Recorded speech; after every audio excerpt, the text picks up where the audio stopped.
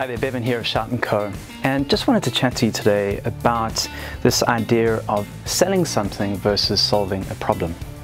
So a lot of us, when we ask about our businesses, when someone says, hey, what do you do?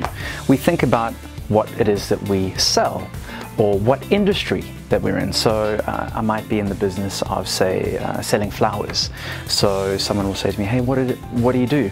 I'm a florist and I do flower arranging and I sell flowers, for argument's sake. So that's one way to sell the thing that you do. Another approach, and it's an approach that we, in our experience, are finding more receptive to audiences, is the emotion that you sell or the problem that you solve.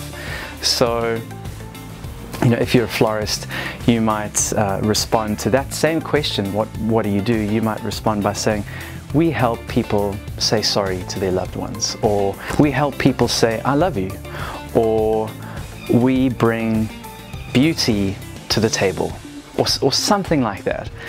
What I find about responding to that question in that way is it promotes intrigue, and it also allows people to respond to your brand and your business in a more emotive way than, say, the nuts and bolts or about the widgets that you sell. People, depending on where they find themselves, can't really connect to those widgets.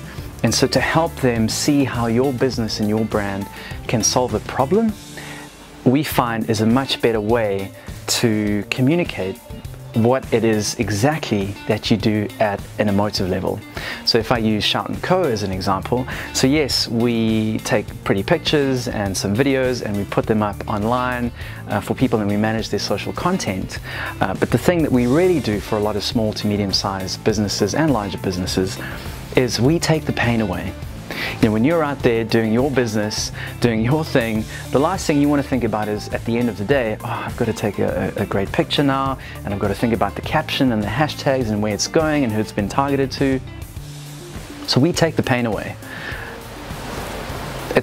People get that, people understand that, versus saying, we take photographs and then we put it up online and we schedule it to go out to a certain time. By the way, we do emails as well. It's just, what we find works well, or at least in my experience, is we take the pain away. So take some time, think about your business and what problem it is that you solve. Because not everyone likes being sold to, but most people, if not everyone, love a problem to be solved.